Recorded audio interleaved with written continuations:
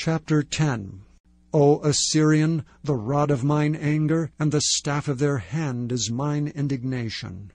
I will send him against an hypocritical nation, and against the people of my wrath will I give him a charge to take the spoil, and to take the prey, and to tread them down like the mire of the streets. Howbeit he meaneth not so, neither doth his heart think so, but it is in his heart to destroy, and cut off nations not a few. For he saith, Are not my princes altogether kings?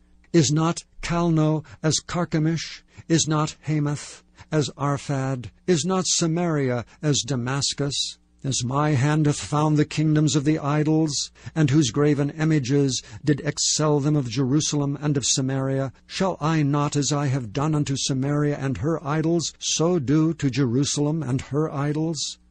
Wherefore it shall come to pass, that when the Lord hath performed his whole work upon Mount Zion and on Jerusalem, I will punish the fruit of the stout heart of the king of Assyria, and the glory of his high looks. For he saith, By the strength of my hand have I done it, and by my wisdom, for I am prudent, and I have removed the bounds of the people, and have robbed their treasures, and I have put down the inhabitants like a valiant man. And my hand hath found as a nest the riches of the people, and as one gathereth eggs that are left, have I gathered all the earth, and there was none that moved the wing, or opened the mouth, or peeped.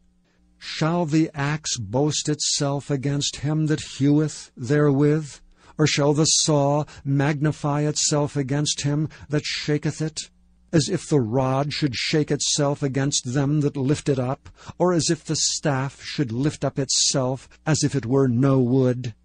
Therefore shall the Lord of hosts, send among his fat ones leanness, and under his glory he shall kindle a burning like the burning of a fire.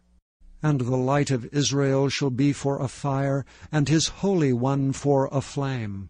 And it shall burn and devour his thorns and his briers in one day, and shall consume the glory of his forest, and his fruitful field, both soul and body, and they shall be as when a standard-bearer fainteth.